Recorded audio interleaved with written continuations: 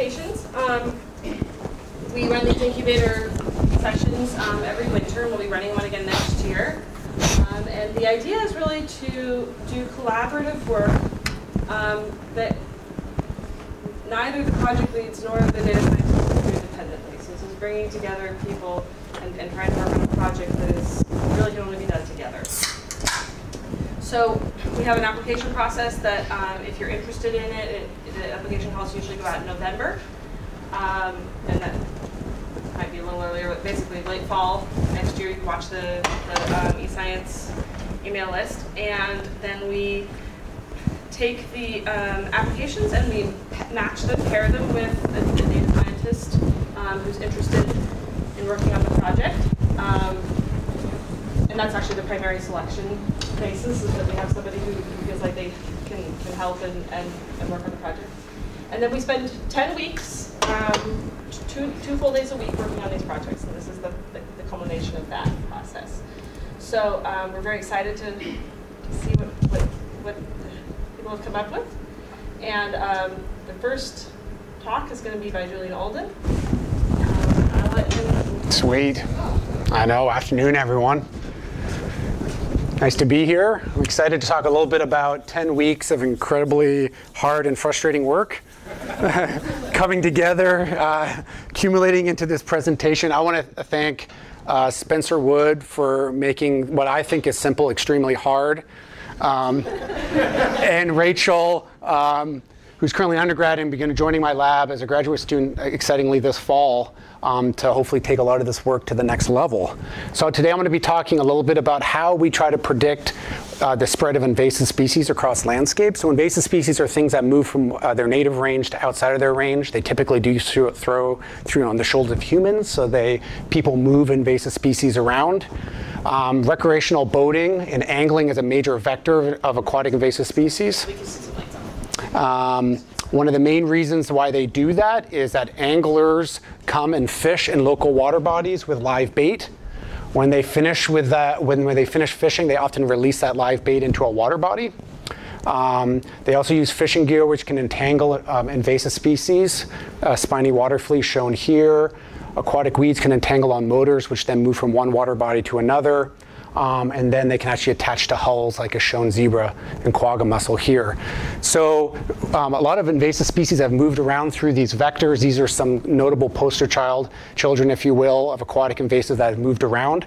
Typically, the way in which ecologists have tackled this issue is that we like to try to model or predict the spread of these individual species across the landscape, which is quite interesting because we'd hazard to say that's the wrong species to be modeling. The correct species to model is actually humans. They're the pathway in which they're moving multiple species around, so it might be a more economic and efficient way to try to predict the spread of aquatic invasive species. This is really important because literally millions of dollars goes into the prevention of invasive species across the landscape, because they have an estimated around $130 billion in damage every year to the US. This is done through educational signage shown like here in certain water bodies, or cleaning stations in which boats and fishing gear is cleaned before going into a new water body. But with the US literally having tens of millions of water bodies, it's very difficult to try to target which body you should actually invoke these educational opportunities to try to prevent the spread. Traditional approaches to understand how boaters move around the landscape and therefore how they move invasive species is very limited in space, time, and representation. Typically, they involve these very boring interviews, if you will, at boat launches with which ask a very simple questions like, where have you fished over the last couple months? And this is then typically done and costs thousands and thousands of dollars just to get an idea for one water body. Lake Whatcom is a really great example just to the north of here, in which literally hundreds of thousands of dollars were used in these boater surveys just to understand where boaters were coming to for this one water body. So you can imagine that new approaches are needed to try to understand across all water bodies what is the risk of species getting moved around through boaters. It's also, these are very limited in representation. They typically target 40 to 55-year-olds and they're white males. And whereas the youth and the demographics of fishing and boating activities is changing greatly. So these approaches really are not broadly representative of boaters and anglers across the landscape. So we are interested in saying, can we use mobile technologies to try to improve our understanding of angler and boater behavior, that is movement across the landscape? The way in which we tried to do this is through two main non-traditional approaches. One is to leverage this growing use of fishing mobile apps. The idea is it's a multi-million-dollar industry in which anglers buy fishing apps to basically record the types of fish that they're catching and where they're catching it. So they have advantages in which you have location and date of angling activities. It can either be active, in which you actually say you caught a fish, or it's passive in the case of the technology I'll be talking about in a second, where it's constantly sending locations of the angler. So you have these real great opportunities to have detailed user data among these anglers. Their disadvantages is that they're incomplete representation. It's only people who buy this technology or use it. Retention is a really big deal. For example, the technology I'm going to be showing you today, the business is up for sale. It might not continue in the future, nothing to do with us. And data quality and biases also exist in terms of a lot of anglers don't like to represent where they are because they think they have the best fishing spot on the landscape. Social media is another growing source of data, and this is what was most excited to work with Spencer. Spencer's been a real pioneer in trying to understand how we can use geotagged photographs with space and time to get an indication of outdoor recreational activity. And it has some limited data with respect to the users, but it has disadvantages as well. Uncertain representation in terms of the people who are actually using social media, changing platform popularity, and then again, there's data quality and biases. So in this talk, we're interested in using one piece of fishing app technology. This is called the iBobber. This is a bobber which is basically is a depth sounder, but it also pings to the sky every 50 seconds to give us the location of anglers across the landscape. And then we're particularly interested in using Flickr data, although it's a platform that's not used as much. A whole variety of studies done by Spencer and his colleagues shown that's a very strong indication of recreational use across the landscape. So we wanted to use these two applications to try to leverage and understand human movement between water bodies of the United States. So these are the records of iBobber users, people that are using this mobile fish app. So we have around 20,000 anglers or registered users. There's about 70,000 iBobber records shown in dots across the landscape over a 2-year period. And this relates to about 25,000 water bodies. And this is the angler activity through time, which shows a lot of people are angling during the winter, during the summer times, and then not so much during the winter times. So although this might look impressive, one thing that will come to mind is that we have 20,000 anglers and only 70,000 actual measurements. So really, a lot of anglers are not a lot of iBobber users are not super active in terms of how they use this app. But it is broadly representative of the angling activity. Each one of these dots is a state in the United States. This is iBobber activity as a percentage in an independent survey done by the U.S. Fish and Wildlife Service. So we have pretty strong relative representation of the number of anglers recorded by U.S. Fish and Wildlife Service and what we have for iBobbers. So we have this general situation. We have a bunch of iBobber users across the landscape. We have a bunch of social media geotagged photos across the landscape. What do we do with this? Well, first we overlaid all US water bodies across the landscape. This does not always correspond, obviously, to where those photographs or where those iBobbers use it. People like to test their iBobbers in their bathtub. People take selfies, not always on lakes. So we can then filter out all those users in terms of where they occur on water bodies of the United States, shown here. And then we looked at only those lakes in which had the activity either of an iBobber or someone with Flickr data, which basically suggests that those are lakes which are used as recreation. We then calculated the shortest road distance between each one of these pairwise lakes, and also measured the amount of time between each one of these visits. So we had a source and a destination lake, if you will, for each one of these visits. We also started to look at things like occurrence of non-native species in these water bodies, but for the sake of time, I won't be able to talk about that today. So we can use this data in two ways. First, we can use this data to understand what is kind of the movement behavior of recreational boaters and anglers across the landscape. This is a histogram which just shows the distance, road distance traveled between water bodies for different anglers according to iBobber and users according to Flickr. So we have around We have around, well, you saw the anglers that we have, and users in general. Overall, we had about 90,000 visits between one water body to the next. Here I'm showing the results just for the Pacific Northwest, not for the entire United States for the sake of time. This is what the Flickr users are shown in blue, the iBobbers in red. So you can see we have good geographic representation across the landscape. And in general, when we measure the distance moved, about 50% of anglers move no more than 33 kilometers between one water body to the next. And interesting, Flickr actually matched up pretty well with that, around 43 kilometers. Given that these are very different users, not all Flickr users are fishing, right? So what we did is that we basically looked at all pairwise road distances between all lakes in the Pacific Northwest that had records in these data sets. And then we basically just connected those lakes which occurred less than 33 kilometers away from one another with the idea that the majority of anglers are likely to move that distance, and therefore they're likely to move invasive species between those lakes. So we did a quick network analysis, and this is the network shown here. There's around 353 water bodies in this network. It's actually a fairly fragmented network shown here. So each one of these nodes is a lake. The node is proportional to centrality, so how connected it is to other lakes within the network.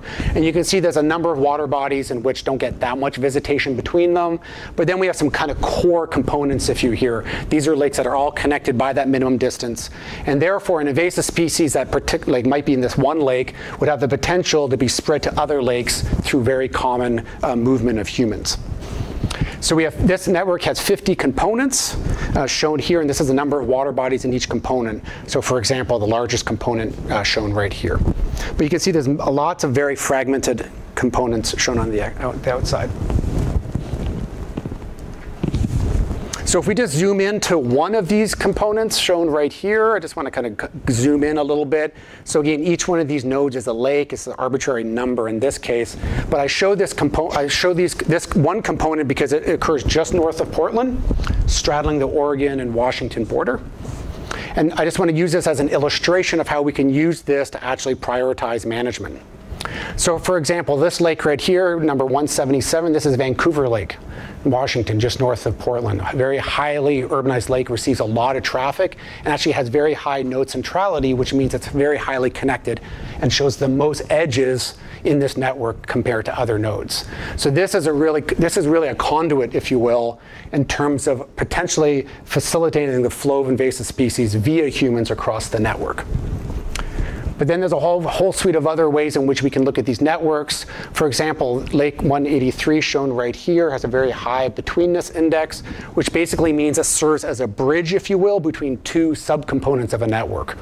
So you can see in this case, this lake is very important for connecting these lakes to the larger networks of lakes within this. So these lakes have different degrees of connectedness, if you will, or betweenness, and that means very different things in terms of the management and moving forward. But in all instances, this is where high amounts of education or boat cleaning might be a very effective way to kind of stem the spread of invasive species across the landscape. So those networks were based on just using the iBobber and the Flickr data to understand what is the distribution of distances moved between water bodies, and then we use that as a filter just on all lakes in the Pacific Northwest. So you might be saying, okay, or you might not be saying that's cool, but a cooler thing is to actually use the actual water bodies that were moved between iBobber and Flickr data. So actually use the source and the destination lakes. And that's what this network is right here, a very ugly network and a very, very highly fragmented network. So in this case, it's the same thing. We have a lot more water bodies, but these are actually lakes that were visited within that 2-year period based on iBobber and Flickr data. So one thing I want to show you is that there's a huge amount of components, highly fragmented and unresolved, although there is some stronger network of lakes shown in the core here. Still a lot of work to be done here. And that's what I want to talk about on my last slide, is the next steps that we're going to be taking this. So what's really interesting is that there's really multiple lines of evidence of using this non-traditional data. There's a whole bunch of other fishing apps out there which have additional data that we're excited to tap into, obviously other sources of social media. But then there's also this untapped online fishing forums, which I'll talk a little bit about in a second. Obviously, the Flickr data was only filtered by location. So it tells you nothing about whether or not those users were actually on the lake or fishing or on a boat. So obviously, convolutional neural networks, machine learning approaches all provide ways in which we can filter these images down to know that we're talking about smallmouth bass or talking about common carp. What's really interesting is that we can also then filter those images according to actually images of boats. And then this is online fishing forums in which anglers like to brag about the large fish in which they catch. They have images, and those images also is an untapped resource in terms of, again, understanding the movement across the landscape. So moving forward, we just hope to actually use these multiple lines of evidence to try to set up a more coherent story around the way in which people are recreating on lakes, moving between lakes, and how they might actually spread invasive species. Great, thank you.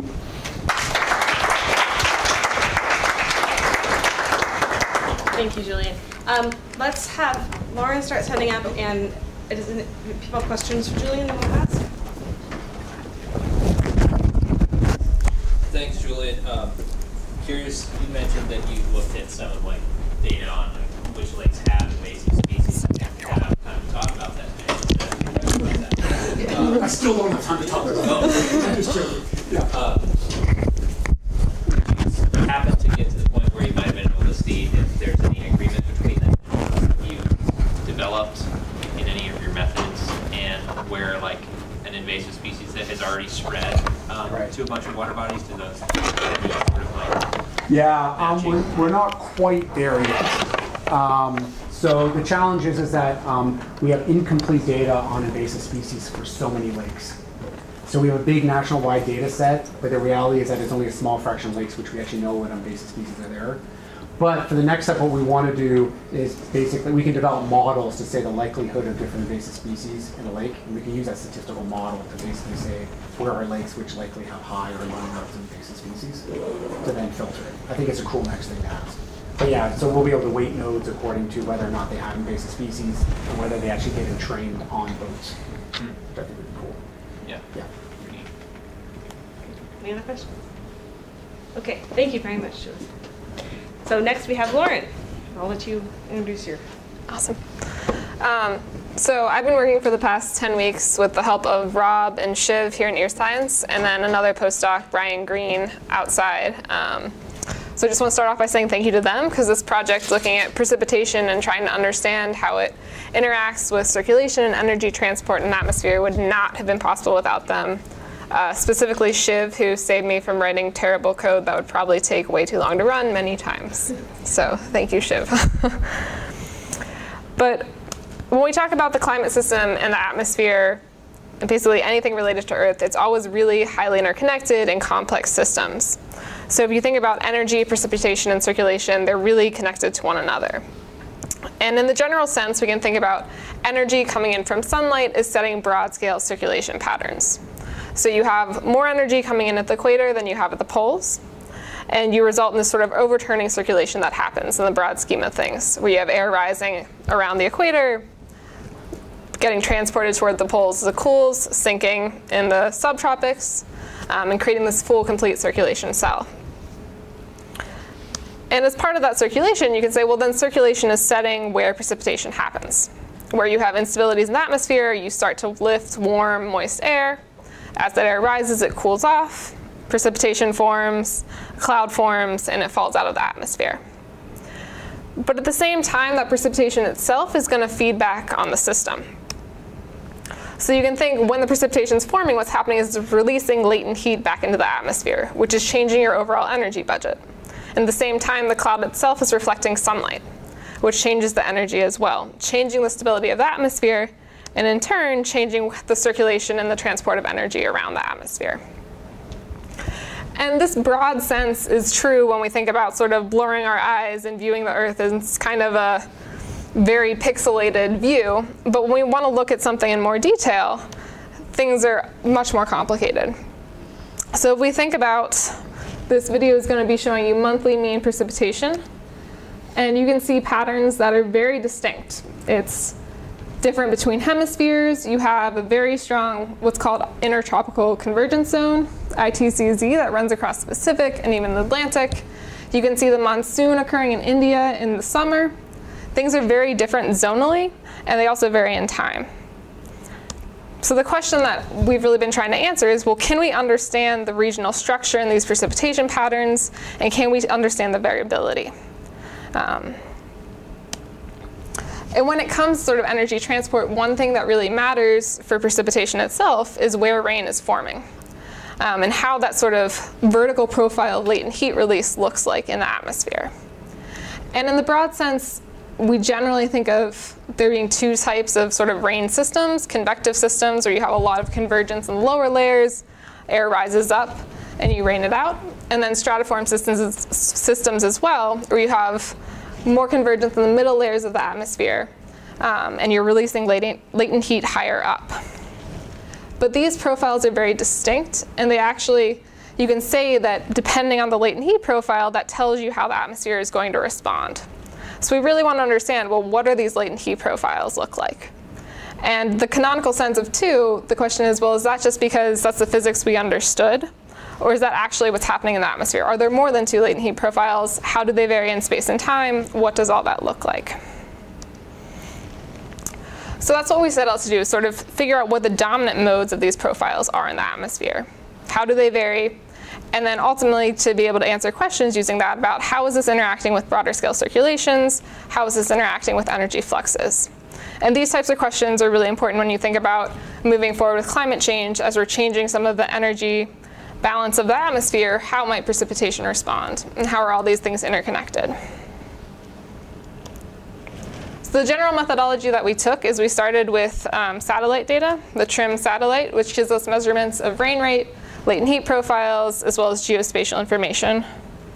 And using that data, which gives you observations at points over time, tried to group it together into cohesive rain events. To say all of these sort of observations are near each other, they're all probably part of one giant rainstorm.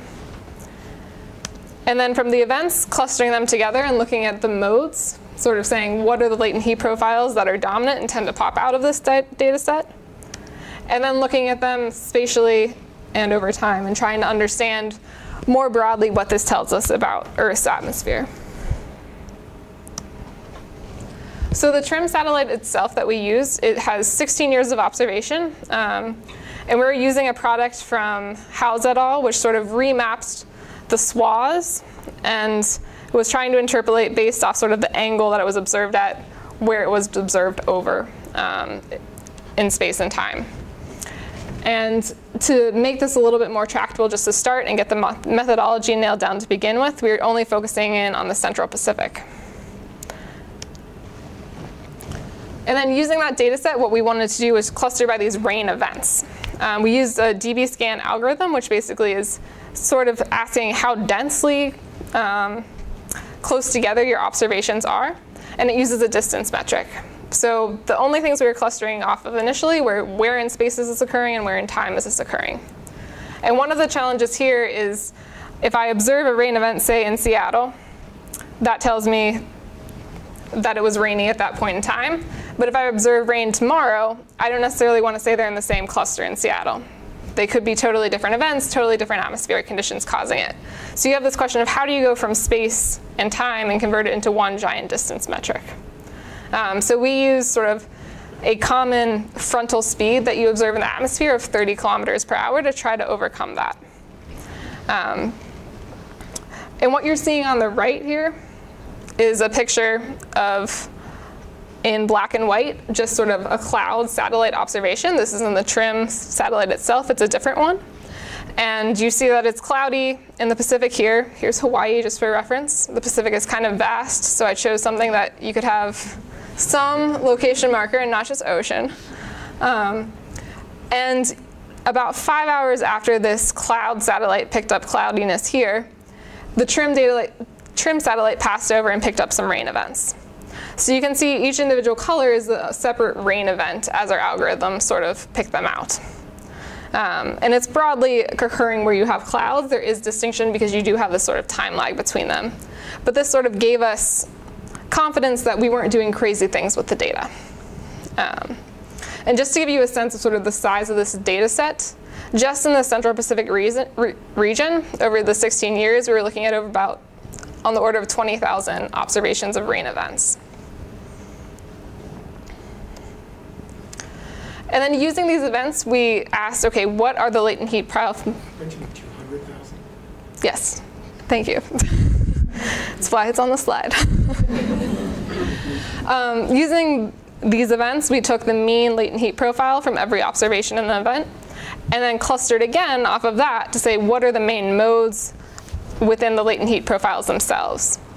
And to figure out for k-means how many clusters we wanted, we used a mixture of both trying to minimize the inner cluster variation as well as maximize the silhouette score, which is sort of a measure of how similar clusters or how similar observations are within a cluster and how dissimilar they are from other clusters.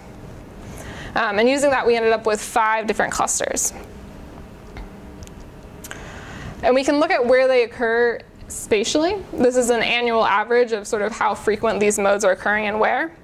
So you can see a number of modes are really associated with that ITCZ I pointed out, that long line of precipitation that's occurring down here and up here. And then cluster 2 wasn't very frequent occurring, and when it was, it actually tends to be in places where you have subsidence, which is interesting.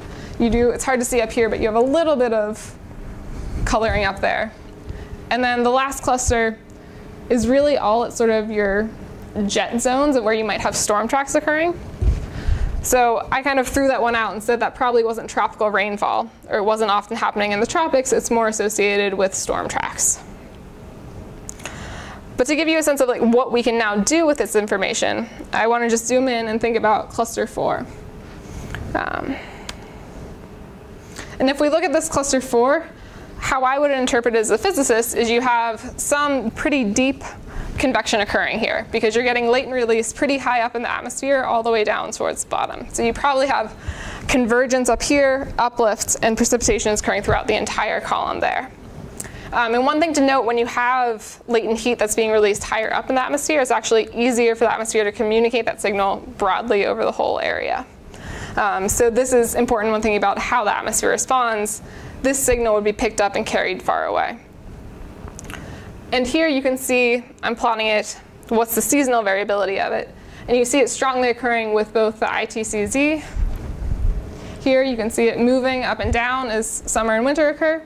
And you can also see sort of the South Pacific branch of that coming into play in January and February, where it's summer in the southern hemisphere. And we can do something similar for the other clusters as well and start to get an understanding of how these are changing over time. And then we can also ask questions about, well, how does this vary if you change different forcings in the atmosphere? So ENSO is one of the biggest forcings that most people have heard of. I'm sure being in Seattle, you guys all are aware of it. But we can ask, during El Nino events versus La Nina events, how does sort of this type of precipitation vary where it's occurring? So you tend to see it's increasing.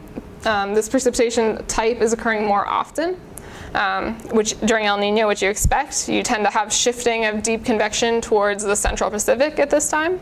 But curiously, in August and September, you do have some decreases in the ITCZ, which is interesting, and probably requires more looking into exactly what's going on here. Some of it might be just the lack of sort of strong El Nino events in August and September. But definitely something to look into and dive deeper into. So this is really just the beginning of the analysis. A lot of what I did during the incubator was nail down the methodology, figure out how to use Amazon Web Services, with Rob's help, figure out how not to have a lot of ghost clusters going. But the next part is what's really the fun physical part, and expanding this further. And one of the things to do is just look more than the Central Pacific. You can have really different sort of types of rainfall and different rainfall events when you think about the monsoons or sort of land-ocean differences, and try to say, well, how does that change the analysis and the answers you're getting?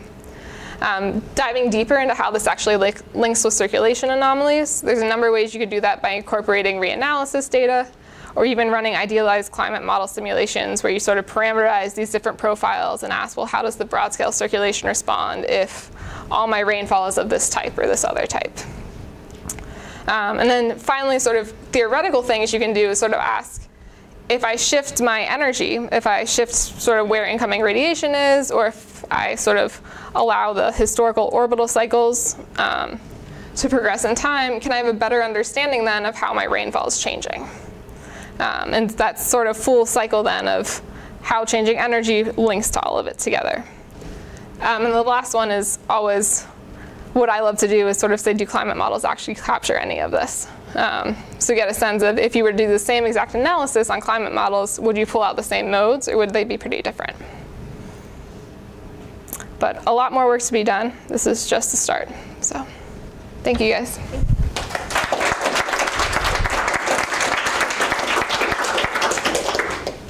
Okay, well, when you're setting up, do we have questions for Lauren?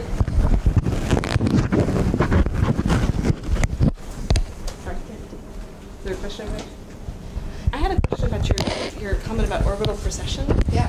So this is about the satellite that you're using to measure the events? No, so this is about in Earth history. Earth's orbit has a number of cycles to it. So it has eccentricity that changes over time, obliquity changes in precession. And one of those signals that you see with precession is changing in sort of where precipitation occurs. And you have a greening of the Sahara. So you actually end up with sort of observations of like the Sahara Desert back 20,000 years ago was actually like really dense. And while theory of how radiation is hitting Earth can explain the directionality, it can't explain the magnitude at which that precipitation shifted.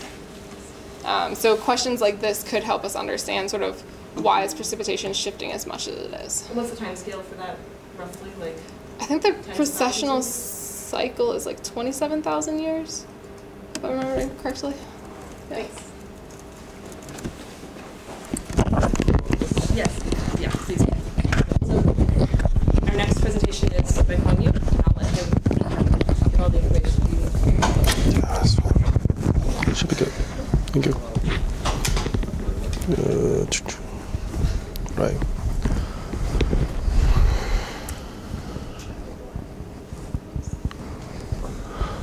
All right. Thank you. So my name is Kwang Yu. Thanks to Jose, I can stand here trying to show you what we have done. So yeah, for the past 10 weeks, it was really fun to work with him, and also in the weekly meeting that we can learn a lot from other groups as well. Myself is econ PhD, so I don't know much about natural science, I'll say. Learn a lot. My research project is about competition under rationing scenario. Beneficial competition under rationing by weighting.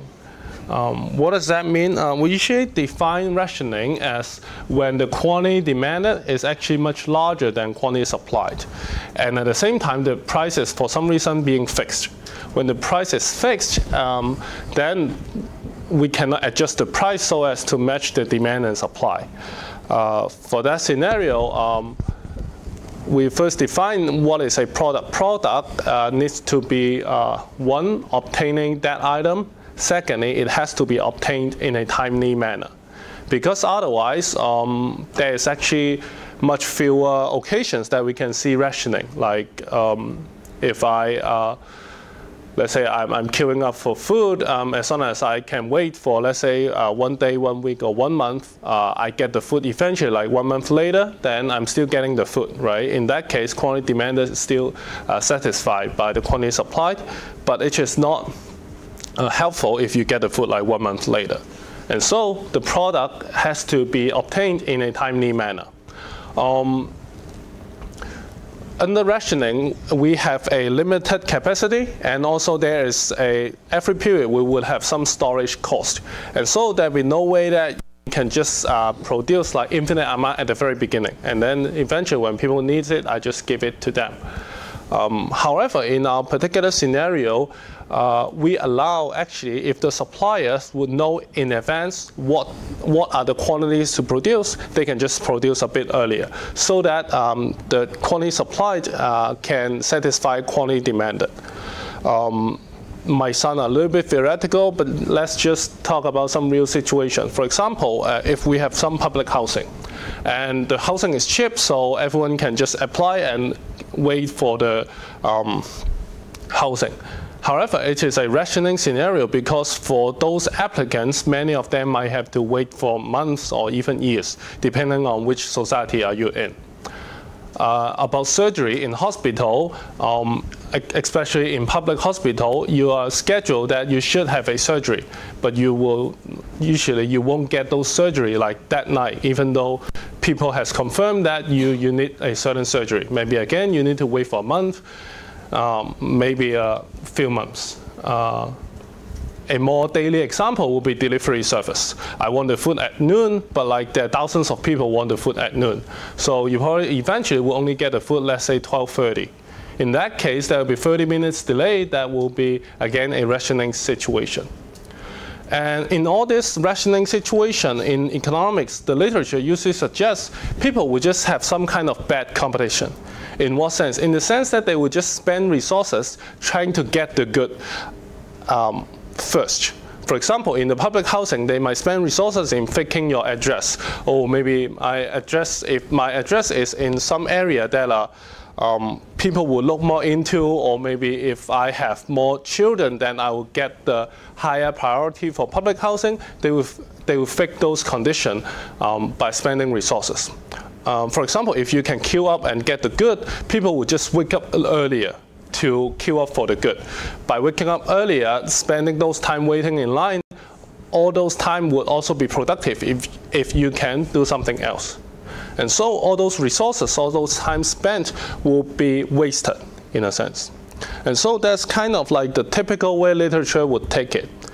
However, I would like to suggest we can have beneficial competition, even under rationing.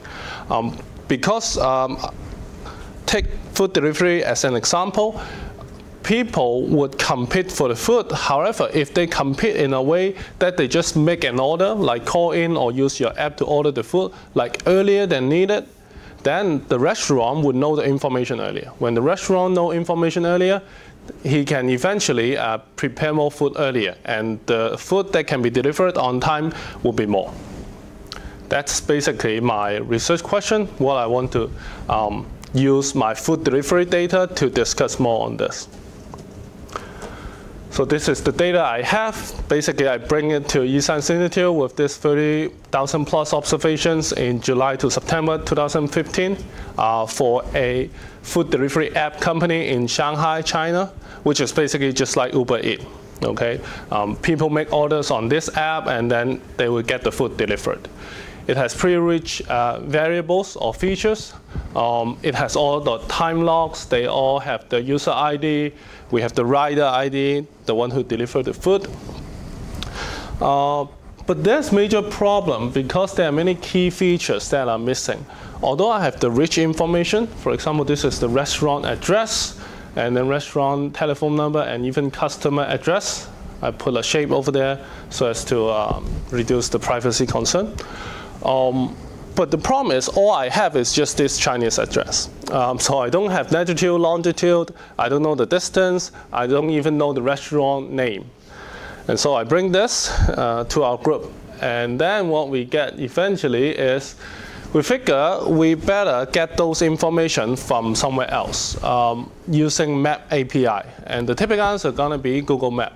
The problem is in China, Google Map is actually not very popular. It is actually less accurate compared to another map called Baidu Map. And that Baidu Map has kind of a special restriction for getting those API requests. Eventually, we satisfy those restrictions, getting approval, and then we build a function that is quite handy that can make efficient API requests in Baidu. Through that, we get the latitude, we get the longitude, and also we have the distance and also the travel time. And in addition, we also get some restaurant information for those restaurants. And this is what we get. Before, we only have Chinese address. Here, we can have a map plotting out the latitude and longitude, black dots representing those customers, red dots representing the restaurant. And this basically map out Shanghai in China. Right, this is just to show you what we get. So we have the delay, meaning the delay time. These are just other time split. For example, how much earlier did we order the food, how much time it takes for restaurant to prepare, how much time the delivery person needs to take ride to deliver the food. The final term over there, time, is the traveling time required according to Baidu API. So I guess the only thing I want to show you in this complicated thing is here you can see it's quite correlated. And this is coming from Baidu. This is coming from my proprietary data. So it shows that the Baidu travel time actually help us to map out the riding time needed. And if we do a bit of descriptive, you can see that whenever it's 12 or around 6 to 7 p.m., it's the time where we usually have the most delay over the day. And this is a histogram for how much time earlier, if we exclude the cooking time and exclude the ride time. People will still order pretty early, like 10 to 20 minutes earlier than they need to.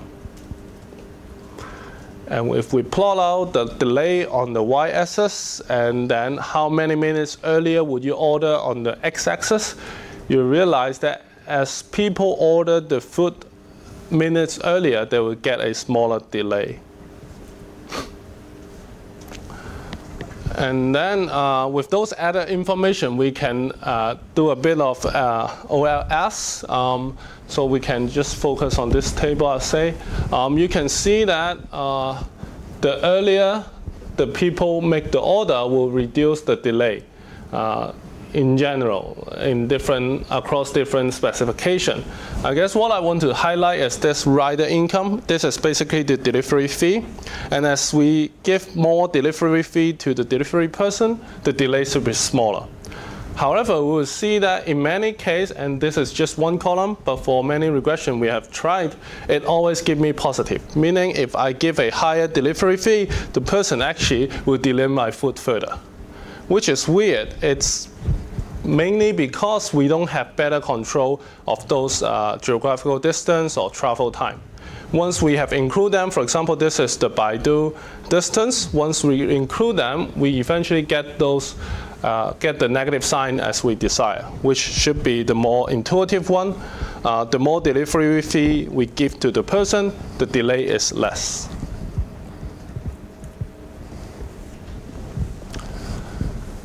And so we have a simple regression on delay function.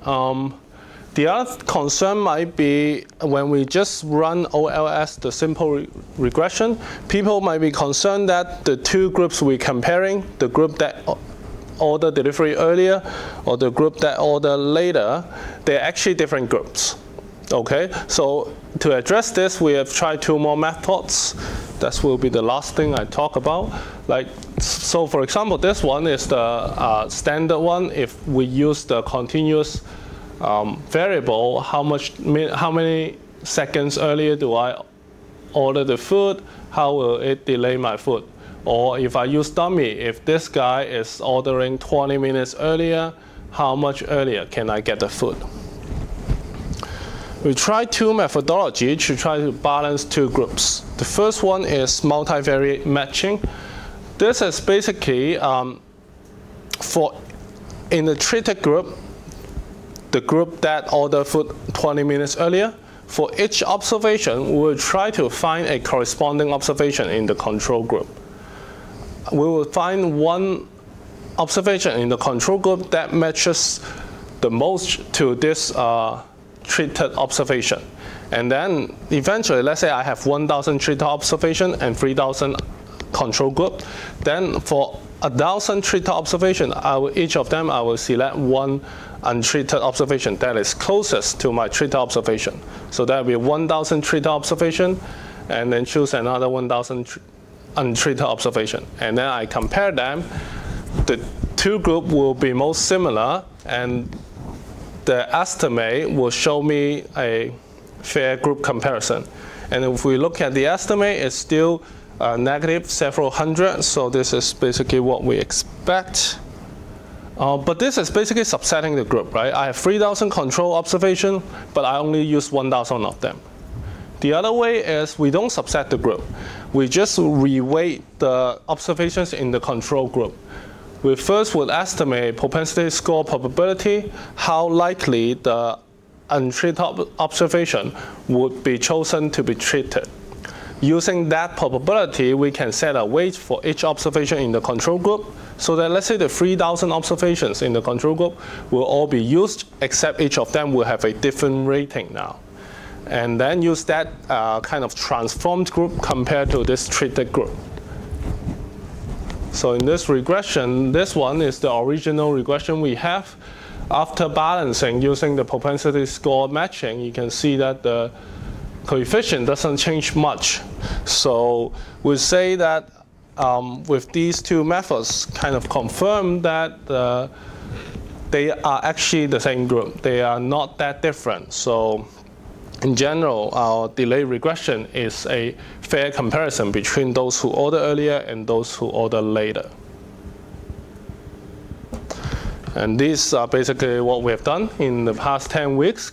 Going forward, with all those being done, we can start talking about like instrument. In economics, we mostly, in many cases, we will use some instrument. For example, rainfall would be affecting the supply side but not demand side. Rainfall gonna affect the delivery time, but it shouldn't affect when do you want to order the food. So that will be something that we would use to disentangle supply and demand side, because in economics, in many cases, demand supply move together. With those, we can ask some related policy question. What would be the optimal discount to induce someone to order earlier? Let's say when we click on Uber Eats, maybe at the corner of University Way and 42nd Street, if in this 5 minutes you make an order from a restaurant there, maybe you get $5 discount. Those information can be incorporated once we understand how this information gonna help reduce rationing situation. And that's basically it. Thank you.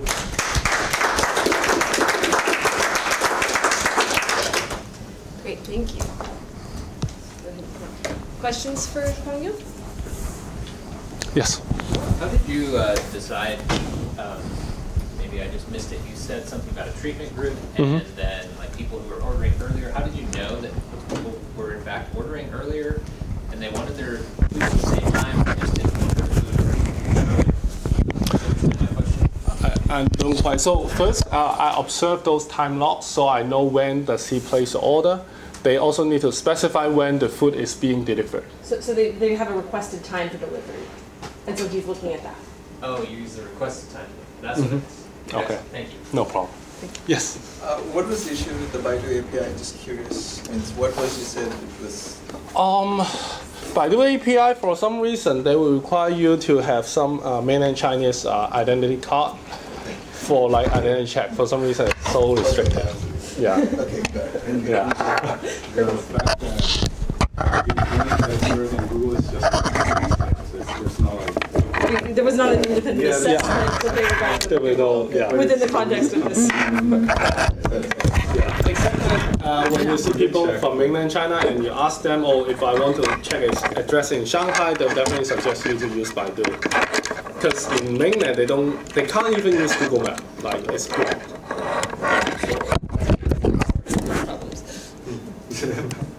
Thank you so much.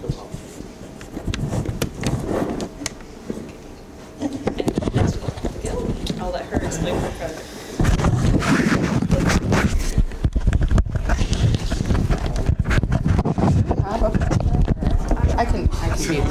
I can be the pointer.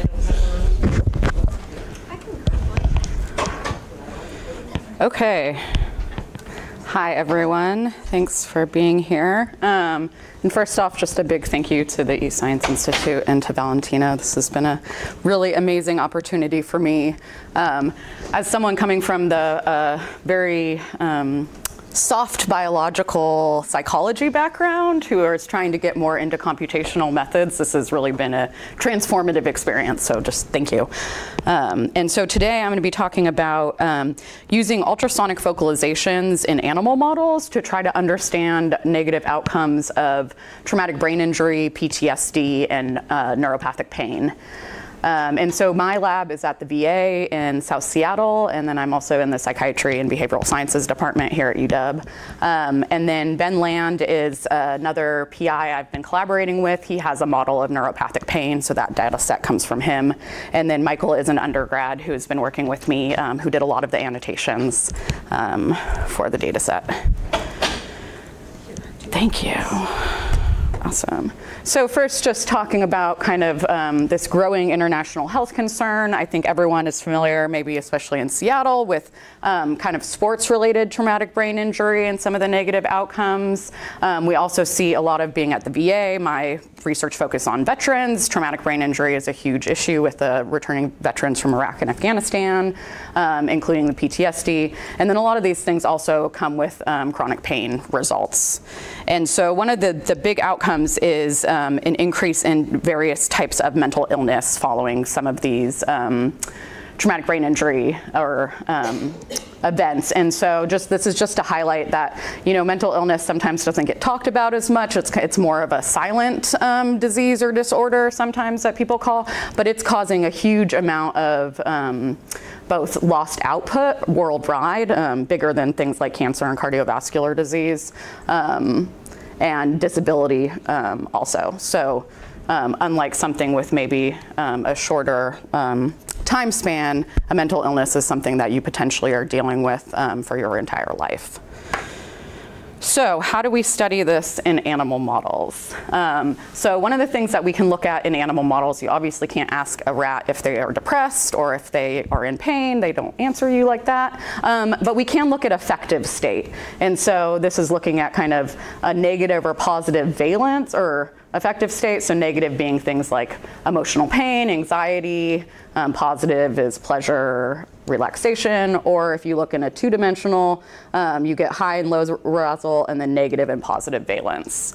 And so here, these are showing examples of how we are creating these disorders in the animals. So this is shown our blast tube that we have at the VA. Essentially, it uses compressed helium to create a pressure wave that will travel down and contact the animal, recreating this traumatic brain injury caused by the roadside bombs in the wars.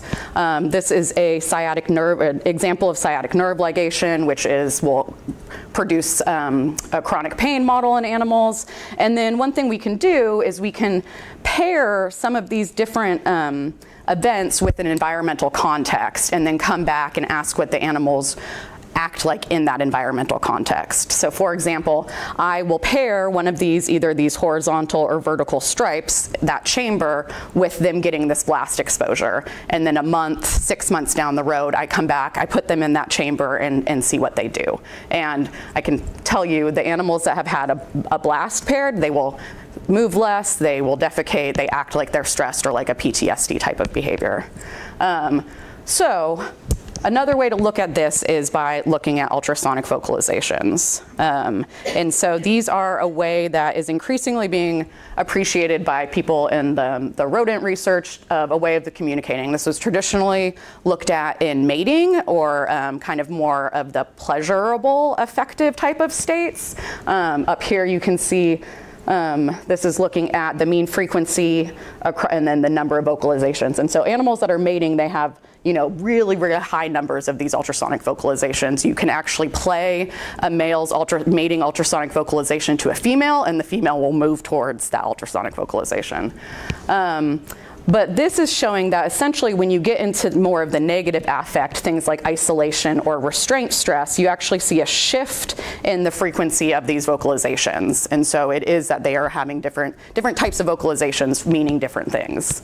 This is some data from my lab showing essentially that when in either a control or blast animal, when the blast animals have essentially a shift from when they're either in a neutral chamber or when they're in that blast paired chamber, again suggesting that there's something meaningful in these vocalizations. And then finally, this is data from Ben's lab with the neuropathic pain, again showing that pre-pain model, they don't show very many vocalizations, and then you get this big increase after you induce this sciatic nerve ligation.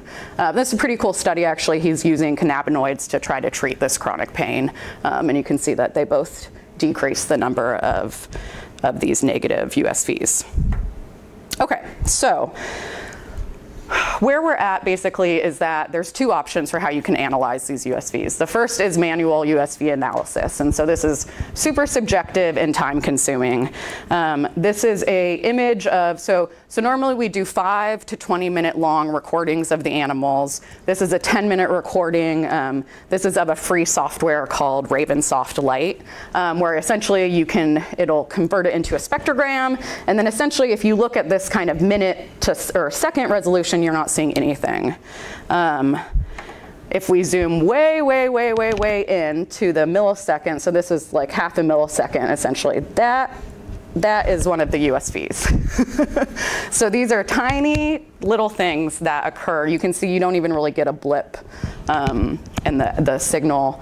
And so essentially what you do if you're manually doing this is this bar down here, I'm sitting and pressing forward like 200,000 times essentially for each file, and then we have hundreds of these files. So doing it by hand is really not realistic.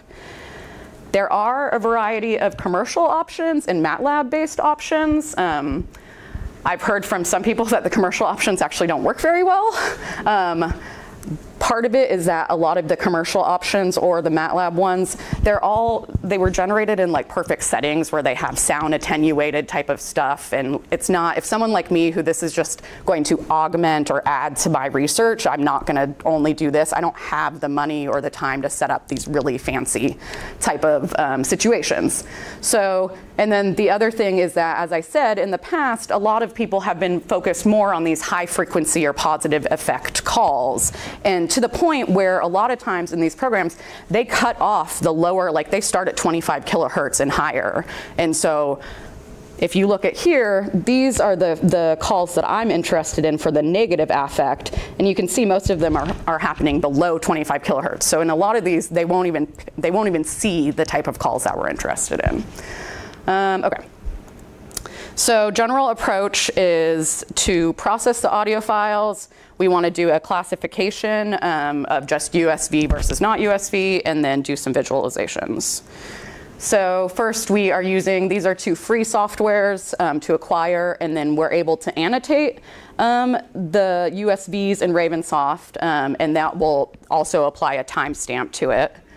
Next thing we do is we want to then take these raw wave files and process them. I should say we're using kind of the general Python libraries.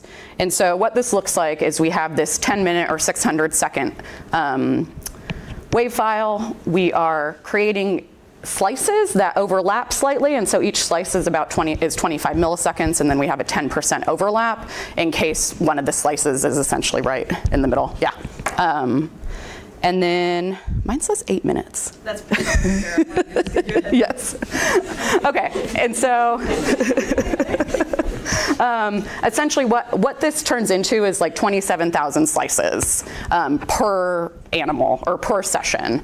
And so this was way too big for pandas in my laptop to handle, and so we are using Xarray, which is essentially a way to save these files and manipulate them as netCDFs, which has been a really awesome addition. And so essentially we can set up for each wave file, we now have still these 27,000 slices, but they are, we can call the coordinates are either the frequency or the time or the slice. So it's been really easy to do computations across these larger data sets. This is what a slice looks like essentially. And then again, each of these slices also has a timestamp. And so we're able to have a common key between the annotations.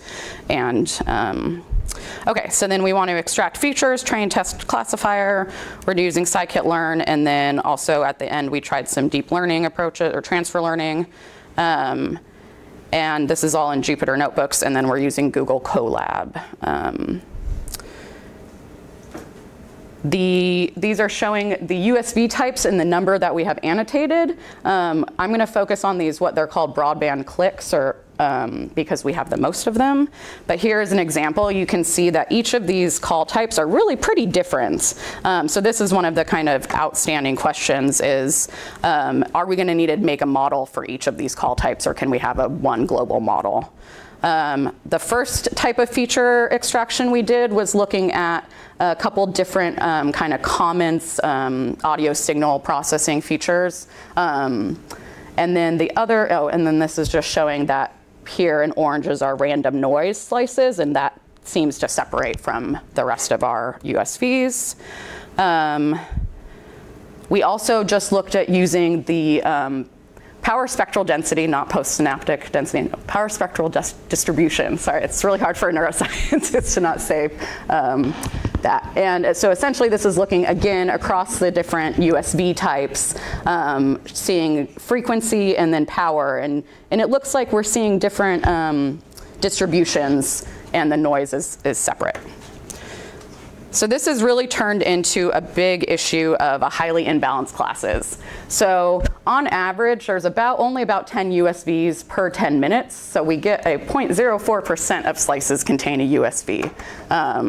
So this has been something that we've struggled with. So this is showing, first we're going to look at upsampling. And so essentially what we do is we randomly select 100 noise slices per file. We upsample so that our broadband clicks equal the random noises. This is showing a t-SNE plot of separation between the clicks and the noise. Okay, and I'm going to go through this a little fast. But essentially, our training sets do really well. So this is here on the 8 features or on the PSD. We also did a visualization so we can go through and look at your false negatives and false positives. The issue comes is when even our test set is actually performing relatively well. The precision is where we start to see a little issues. The issue comes when,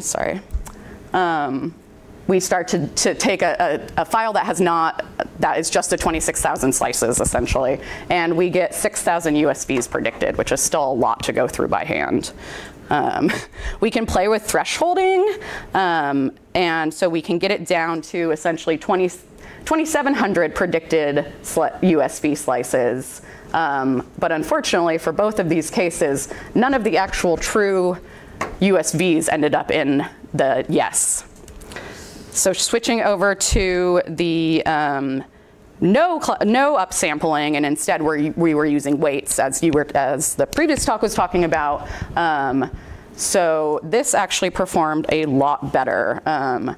We ended up with only 250 USV predicted slices, and all 5 of the actual USVs were in the predicted set, which is yay. We need to do a lot more. This is the deep learning or transfer learning we've been doing. The biggest issue is because we have a small data set and it pulls in bins. It's essentially, this is really just bouncing, this validation set's bouncing all over. So some work in progress, dealing with these unbalanced data sets. This class weights seem to be doing better. We want to explore feature importance in the models. And then one big kind of outstanding question is this inter versus intra-lab differences. And so this is just an example from the deep learning clustering. And essentially what I think this is in these spectrograms are flipped upside down from the other ones you've been looking at. But essentially what I think this is recordings from my lab versus recordings from Ben's lab. Because the background noise, if you look here, there is this about 30 kilohertz like noise band and at the VA, but at UW, it's not there essentially. And so that's a big question is, like I said, are we gonna have to do a new model for every kind of different change? So yeah, thank you.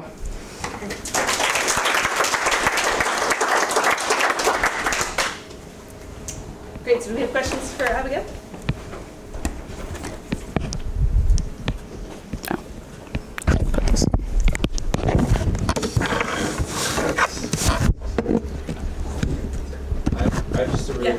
Do you know why you fast treatment? It moves faster than inhaler. So it gives us more consistent results.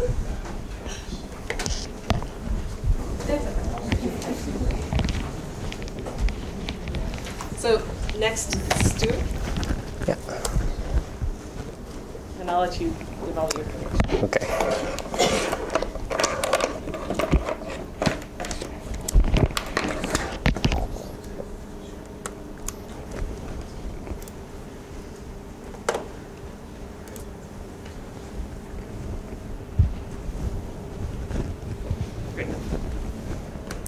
Okay, thanks everyone for coming. So I'm a PhD student from the biology department here. And this quarter I've been working with Ariel to test this question of which tree species make the best neighbors.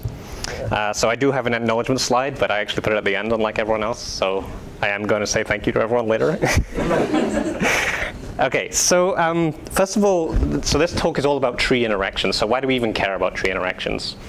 So if we're trying to think about how forests are going to respond to climate change, it could be that we can just assume that all trees' responses are a function purely of climate.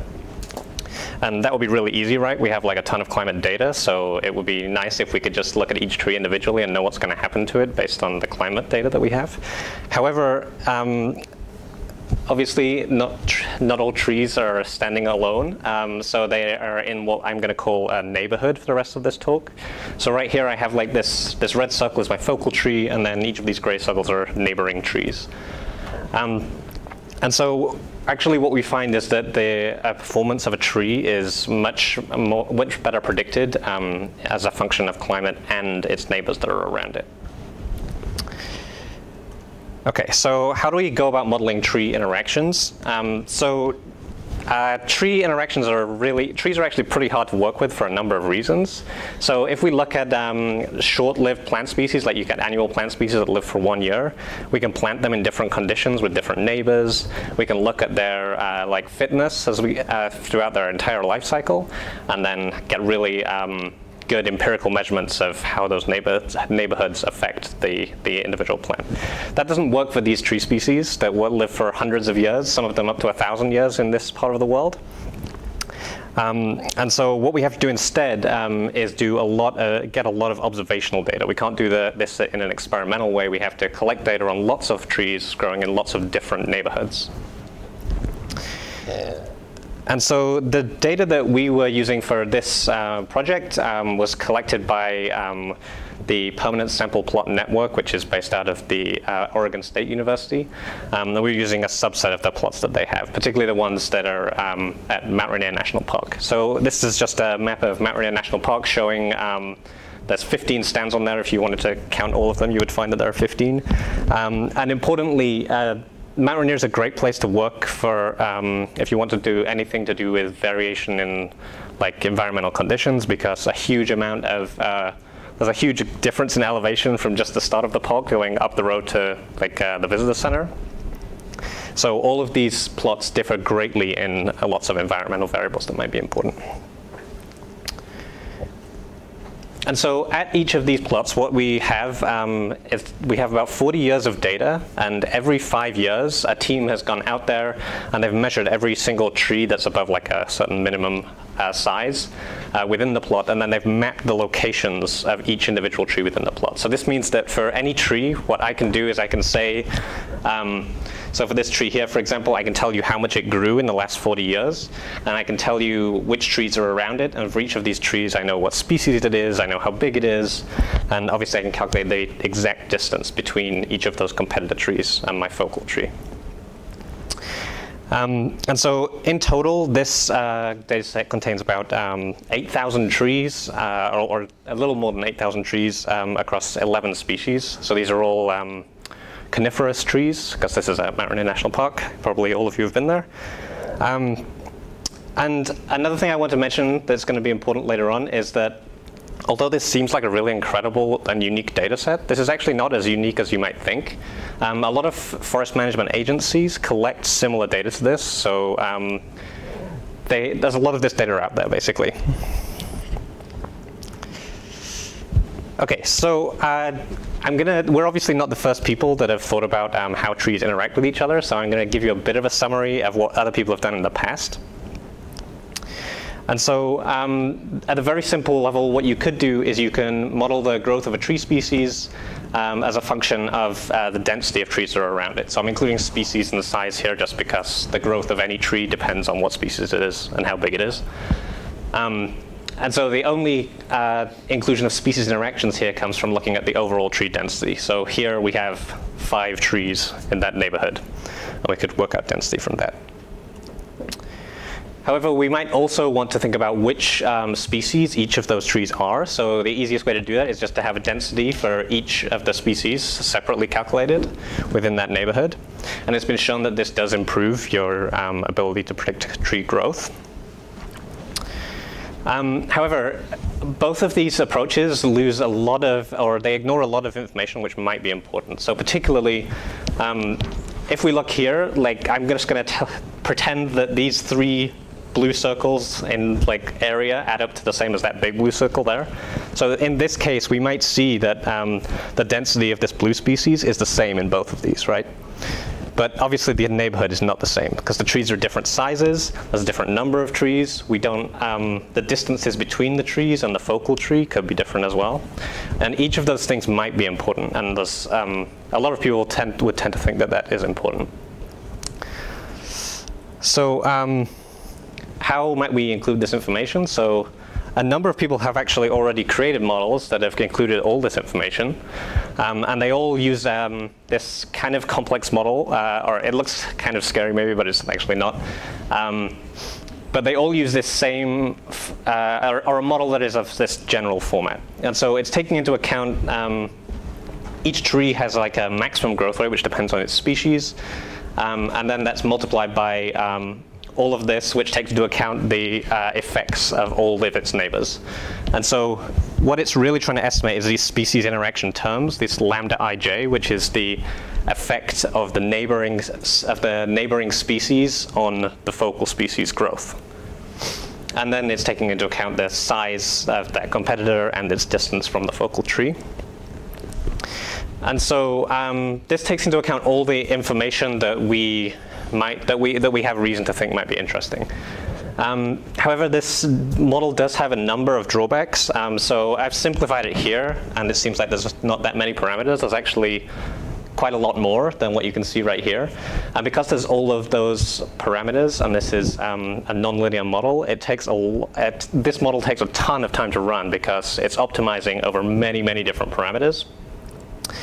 And then another thing to note is that you can see that to get from these interaction terms down to growth, there's a lot of operations you have to perform. So that means that the interaction term is not in units that make it easily interpretable or easily comparable even between different species, which is something as ecologists we're pretty interested in. So our goal was to try and make a model that does this, but doesn't take forever, and also comes out, gives you a meaningful interaction term that actually you can just look at it and compare it to another one, and it can tell you something useful. So how did we go about doing this? We decided to model our forest as a network. So, or a lot of people will call this a graphical model. And so we have each of our trees, those are each of these circles, and then we're trying to estimate the weights along these lines that tell us how much this one affects this one, basically. And so this is where we're putting in on each of these lines, we're putting in this as a function of the size, species, and distance of this competitor relative to the focal. And so in this model, we've decided that each one of these lines is like an observation in the model. So you can imagine what our design matrix would look like would be that there would be a separate row for each one of these lines. And so in each one of these lines, it tells us what the species of the competitor is, how big it is, how far away it is from the focal. And then because we have everything in a design matrix like that, we can literally run this as a linear model, which has this kind of formula here, which hopefully most of you can see. So it's just taking into account the species and size of the focal tree again, the overall tree density and then the densities of individual species. So that was like that second model that I showed you, which was taking into account those interactions a little bit. But now we just have the species and the size and the distance of each one of these competitors.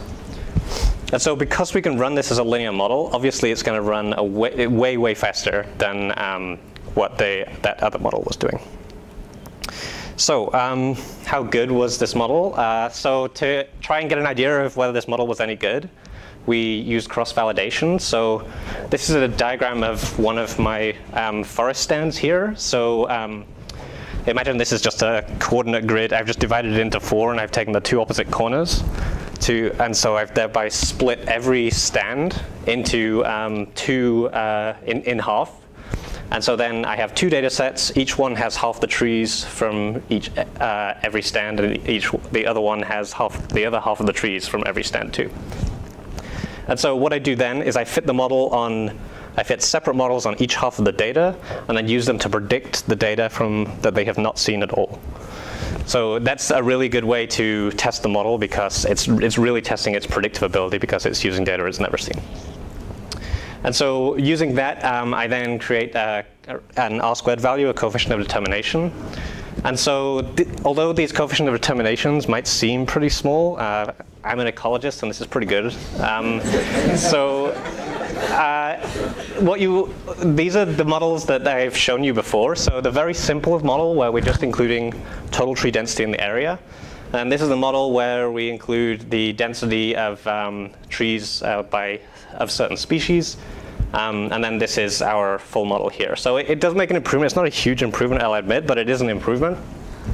So what we now would like to see is how good it is compared to that other more complex model that I said other people have used. And importantly, this on my laptop runs in 10 seconds, whereas the other one needs a supercomputer and probably still takes a lot of time. So it's a little more practical if we want forest managers to be able to use it. So just a very quick summary of some results. What this allows me to generate is a matrix showing the effect of each of these species. So they all have codes on there. Don't worry about what they necessarily mean. But for each of these species, it's saying what is the effect of this species on the growth of this species, and that's the color here. And then we have going from positive to negative there to show what the effects are. And obviously the diagonal is showing the effect of each species on another individual of the same species growth. So in answer to our very first question, what is the best neighbor? Seems like it's this one, right? And this is the silver fir. And so we've started talking about why this might be. This was not necessarily like a result that we expected. So we need to think a little bit more about this. I should point out I had a very well-timed committee meeting this Monday. So my advisor and one of my committee members, who are both here, were able to help me interpret some of this. And then another one that I want to point out is this. This is the yellow cedar is actually like a not very good competitor. And something I think is kind of interesting is that there's something different about this yellow cedar species in that it changes which fungi are in the soil around its roots in a way that people have predicted would cause it to not be a very good neighbor for its own species. Like it would reduce the growth of its own species. And there's one other species in the whole set that is of the same type, and that's this one here. And we can see that is a very slightly negative if you look really close. And the light, it looks like it on my screen anyway. So I'm not saying everything is following this pattern, but that's a general reason why that doesn't surprise me too much.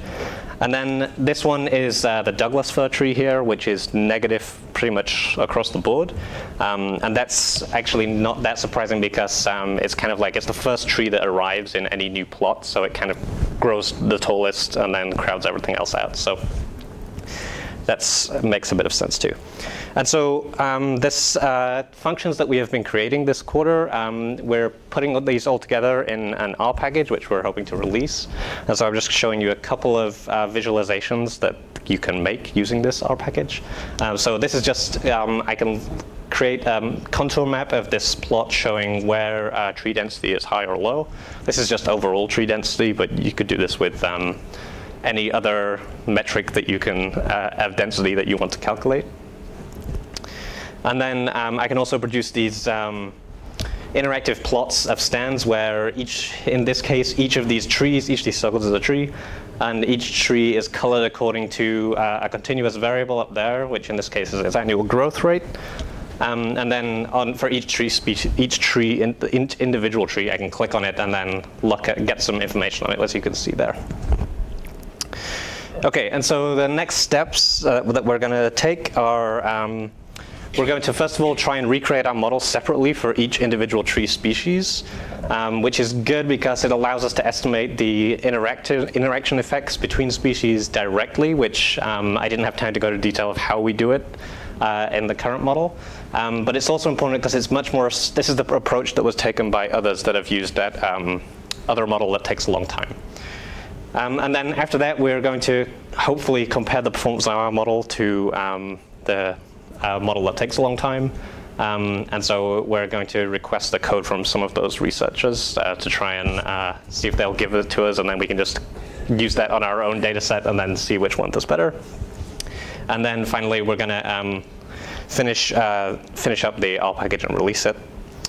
Okay, and then just before I finish, a few acknowledgements. So obviously, thanks to the eScience Incubator program, this has been a really great experience. I've got a ton of work done, which would have taken me a real long time otherwise. And thanks a lot to Ariel for all his help. And he hasn't just helped me do all this, he's also taught me a whole lot at the same time. And I've learned a lot of useful data science skills. And then thanks to my advisor, Yannicka, for helping me design this whole idea for a project. And thanks to my committee member, Brian, for helping me interpret some of this data. And then finally, thanks to a ton of people who collected, obviously, all this data that's I didn't collect. And with that, I'll take any questions.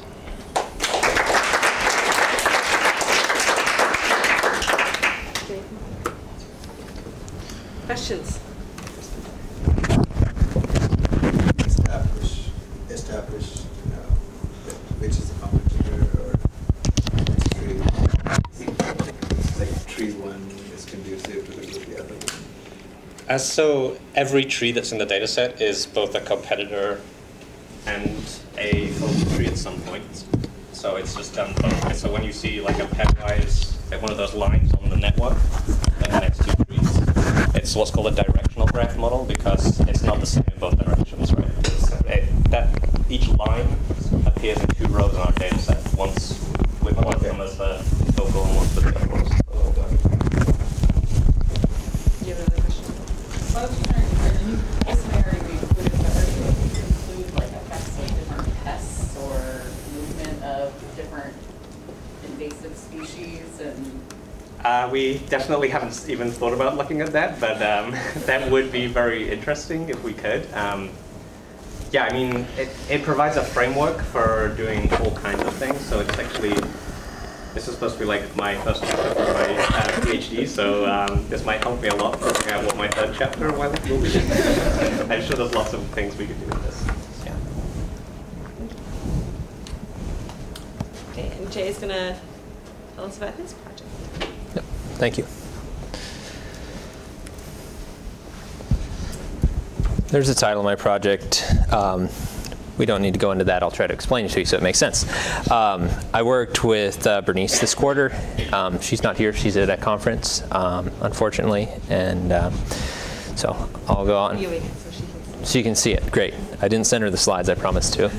But she'll see them eventually. So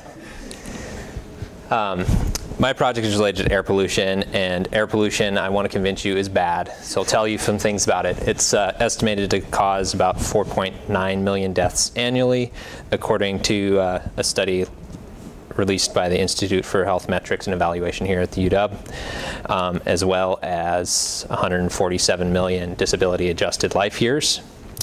Those numbers are from 2017. The World Health Organization estimates that 91% of the world lives in places that have air pollution that's above their recommended guidelines of 10 micrograms a meter cubed of particulate matter pollution on an annual average. So on this map, that's anywhere that's not green.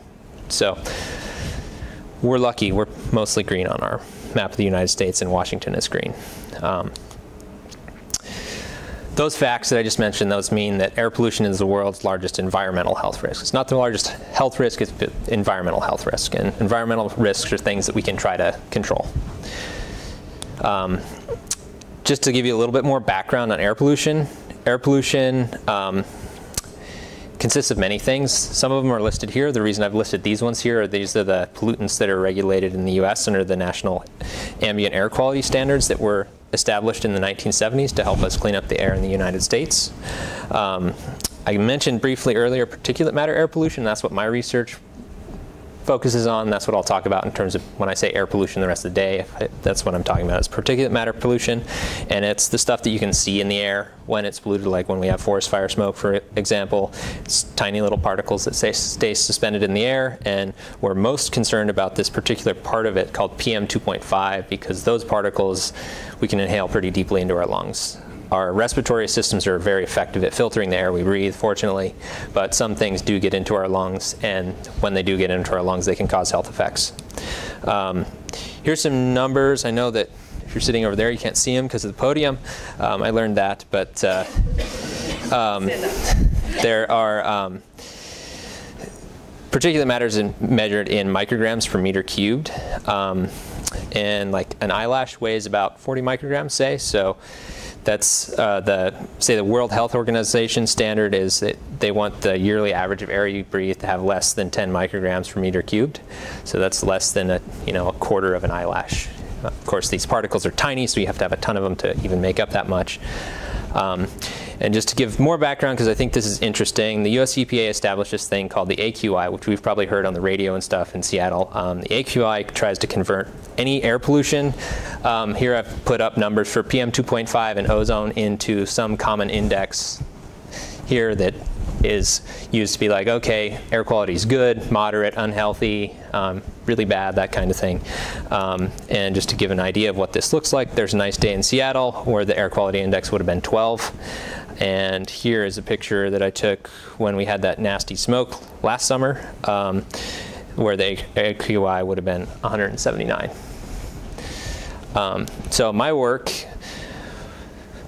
very briefly, is related to sampling air pollution and analyzing it. So we use filters. This filter is much bigger on the screen than in real life. This is only about an inch. It's a personal exposure monitoring filter.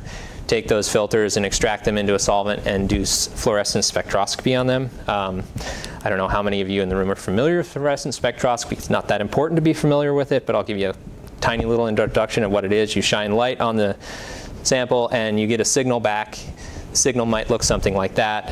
What I do is have an instrument that can shine light of different wavelengths on the sample and get a bunch of different signals back, and you could combine them into a plot that might look like that, but for the rest of my talk I'll represent them as a contour plot that looks something like a map of a mountain. All that matters is that it looks a little bit like an image, I guess, for the rest of my talk. I've done some work in the laboratory where I collect controlled sources of air pollution, namely the ones on the screen: cigarette smoke, diesel exhaust, and wood smoke from clean cook stoves. And you can see the EEM plots of these. They all look kind of unique. So that's useful, because if you can identify where air pollution comes from, you might be able to help reduce people's exposure to it. That's called, that practice is called source apportionment. Helps policymakers make decisions about how to regulate things. Do you need to regulate diesel trucks, or do you need to regulate people burning wood in their homes? But it's in the real world, like, you're not going to have just pure sources like I showed there. You're going to have mixtures. So here's a plot of a mixture. Like, can anyone guess what's in there? Diesel, you think? And go back. Wood smoke. Go back. Okay. So people think definitely wood smoke, cigarette, but maybe diesel's hard to tell because it's a smaller signal. This is, if I remember correctly, I can't actually check this because it's just an image. I think it's an equal mixture of all three. So point is, just looking at these is not going to be the way to use this. Needed a different approach to do this. And what I have been doing with this ended up on is using convolutional neural network. I'm not going to describe how how that works, I'm going to assume that either you kind of know or that there's not enough time. So if you want to ask me some questions on that, I'm happy to answer them. The reason that we use this and decided to go with this is because these things look a lot like images. And so we figured this technique that works really well for images and computer vision could be useful for us. One of the big things with doing a neural network, and specifically a convolutional neural network, is you have to design the architecture and decide how you're going to it's kind of like, what are you trying to tell it to look for, roughly speaking, but it's hard to actually know what you're telling it to look for, and that's what I'll get to later. But here's two network architectures that I used, and I don't expect you to really tell the difference between them. There's not a lot of difference between what's going on there.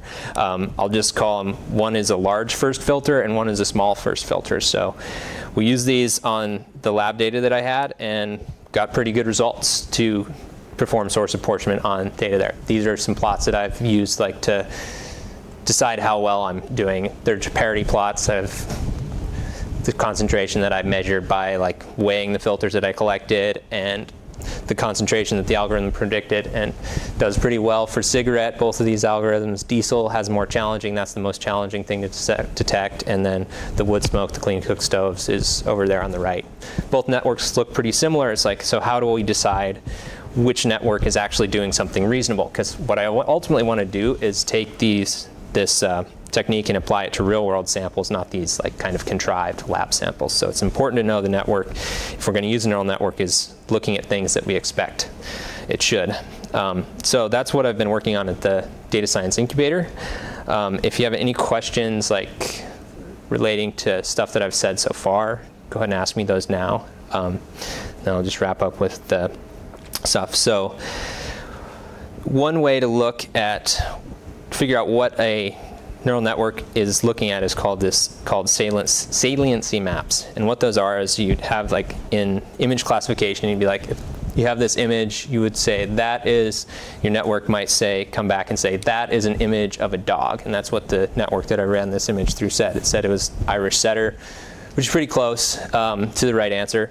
And if you do a saliency map, you can see that the network thought that the area of the image where the dog was the important part for giving that answer. So that's good. That's a reasonable answer. In terms of the baby in the picture, this network that I was running this through didn't actually have baby as a class. The closest thing to baby was bassinet. And when you do bassinet, you can kind of see it does look at this part of the image. It also looks at the dog a little bit, but anyways, that's not that's just an example. So does that kind of make sense what these saliency maps are doing? Okay. Just to give you kind of an idea of how that saliency map is figured out or computed is you have an output of the network. In my network that I have up here, over here on the far side of the screen away from me, there are 3 outputs for the 3 concentrations that I was trying to predict. And you would say, if I look at this concentration and I take a derivative all the way back to each pixel in this image, how much does that change when I vary the intensity of this pixel? And we make the assumption that if it changes a lot, it's important. That's not a perfect assumption, but that's how those saliency maps are computed. So what I have here is a saliency map that comes from the first network that I showed you that had the large first filter. And I'll have to take a second and kind of explain this. So here is the actual spectra of cigarette. And it would make sense if the network was looking at areas where there was actually peaks. So if you look down here at this saliency map, I don't know if you can see that. Everyone can see that. It's kind of it doesn't look very much like peaks, and it's looking over here. Over here, there's is an area of an EEM spectra. If you're familiar with EEMs, it's kind of like an area where there's noise and there shouldn't be much information there. So although this network was performing really quite well, it doesn't seem to be looking at anything reasonable. Fortunately, this network, this is the small first filter that I mentioned. This looks at areas of the image that are a lot more reasonable. This looks at an area where you see that there's kind of a peak here. Diesel looks at an area where there's diesel peak, and wood smoke looks at an area where there's a wood smoke peak. Still not perfect, and I think there's some things I'm going to do to adjust how I pre-process my data to maybe make this look a little better and get some better results. But that was the main thing that's worked for us in terms of interpreting things in my neural network model. We've done a few other things; those haven't been quite as successful, and we'll possibly continue working on those a little bit longer. Here is just for fun. Oh, I got to turn the laser pointer off. A video of the network training. You could see that it started out kind of noisy, and then it learns to look at areas where there's actually information.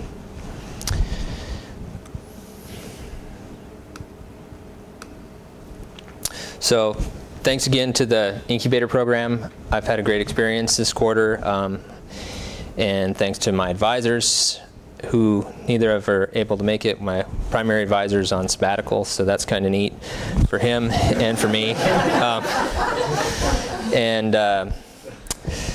Thanks, I didn't put Bernice on this slide because she was on the first slide, but thanks to Bernice for working with me this quarter. And there's the funding that's related to the work I've done in my PhD so far. So, does anyone have any questions? Thank you. Yeah. I noticed that both of your models tended to overpredict, like all three of the collisions, and I was just curious if there was any significance to that. There is, and I will go back to the slide I think you're talking about. This slide? Yeah, so a lot of the dots, especially I guess for the yes. So the reason that they would over or under predict is because of the way that I've created. I don't have a ton of data to actually train a neural network on, so I have a data augmentation scheme that would take me a long time to explain thoroughly. But the upshot of it is I take a small number of samples and then use those to make a bunch more samples and train on that, which is what's shown in this kind of like blue cloud. And the samples that I choose for that, if they're generally like just have more signal or less signal than the average, that'll tend to bias the network's predictions. Does that answer your question? Yeah. Yes, it does. Okay. That's another question. Yeah. Are the spectra linearly additive? They are, yes. If these were my, I have a slide that I could show you, but I don't have it handy. If you take, I've taken, just to prove this to myself, yeah, fluorescence should be linearly additive. There are matrix effects and stuff, but I've taken, an extract of one and an extract of the other, analyzed them individually, summed them up in the computer, poured them together, analyzed them, looked at the spectra, and they look almost exactly the same. They're not perfect. So. Great. Yeah. I noticed in your spectrum graph, it seems the lower right corner always don't have any light. Is it possible to cut them off so as to help the prediction? That part of that part of the image is like an area that you don't expect any signal, Right. And that's one of the things that I have not. Some people just totally chop that off and zero it when they're processing these data. I have not totally zeroed it, which is one of the things I plan to go back and do, because I think that I may be overfitting on that occasionally. Yeah?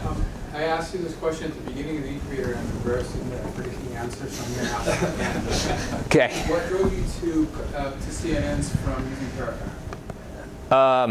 I did some initial work with Parafac, and it didn't work very well for me. Okay. And I still haven't revisited it. It would be interesting to revisit it on this exact same data set. I've revisited several models that are kind of like used similarly to Parafac, like partial least squares, or what's the other one? I'm forgetting. I've done a couple comparative models. And the neural network on this lab data set that I'm talking about has outperformed them significantly. That's great. I mean, it's notoriously arcane, like Parafac is. Mm-hmm. So if you can sort of revolutionize, and I just looked while you were talking, I found a couple of other people starting to do this also. Yeah. It'd be really great if this kind of turned the corner and gave people working with themes a whole new set of tools. Yeah. Yeah, that's something I didn't mention. I've got a couple of students that got tied up this quarter that wanted to work on it with me, but getting some of this code like cleaned up and packaged, it's all done in Python. So we're hopefully going to release something and put it in Journal of Open Source Software. That's something that the incubator has pointed me towards. So. Well, thank you to all of our participants. A really fun program, and we have some refreshments, and you can find people and quiz them more if you want to ask your questions in a smaller setting.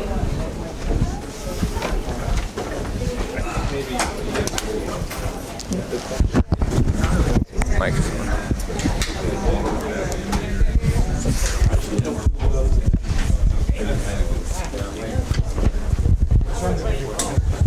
It doesn't belong to.